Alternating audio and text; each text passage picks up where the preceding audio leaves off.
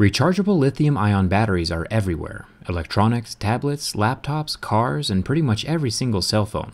And most of the time these lithium batteries are incredibly safe, as long as the lithium failsafes are in place. Failsafes that work.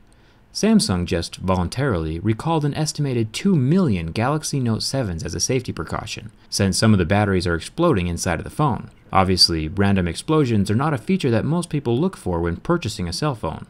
So let's take a look at the Note 7 and assess why it might spontaneously combust.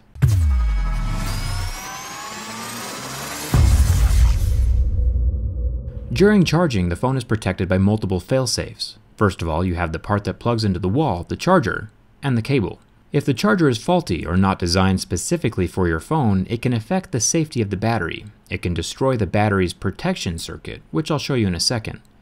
The charging port is also a failsafe. It tries to do its best to protect the phone and the battery from faulty chargers and incorrect electrical flow. But as a last resort, the battery also has its own failsafe built in. Here's where the battery plugs into the motherboard to receive its juice and supply the phone power. Then we have this circuit board, also called the protection circuit, at the top of the battery. This controls the flow of electricity and the temperature of the lithium. All lithium batteries should have a variation of this board. It makes sure that the battery does not overcharge, and it has a thermal fuse of sorts that will blow if the temperature gets too hot, thus protecting the lithium inside from rapid, unplanned, catastrophic disassembly. The body of the battery is typically two layers, the anode and the cathode, which are separated by an electrically conducting fluid. This is oily and smells surprisingly of burnt Skittles.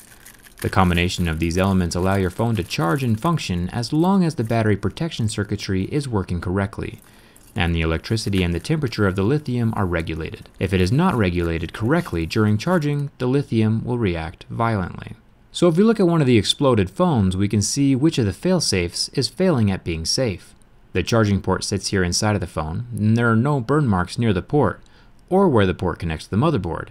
But we do see some scorching where the battery sits, not where it plugs into the main board, which would be about here, but it explodes in the center of the battery, around the battery hole in the thick aluminum midframe.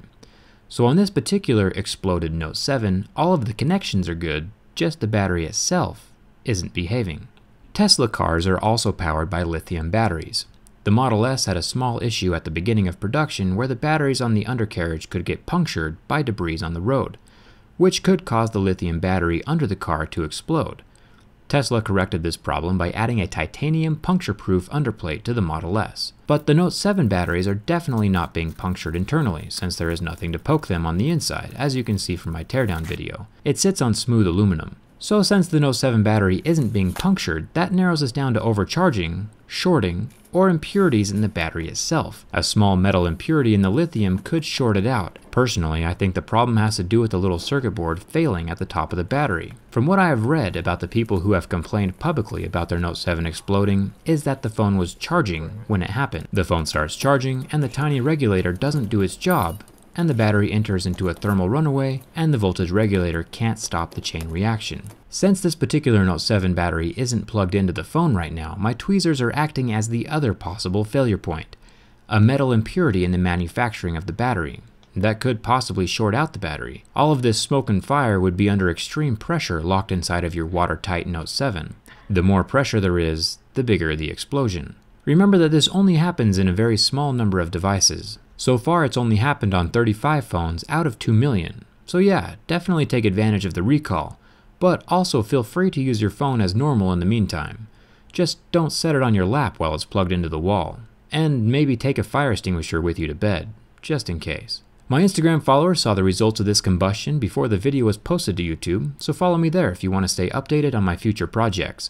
Subscribing to my YouTube channel is always free. I review technology from the inside. Thanks a ton for watching. Hope to see you around.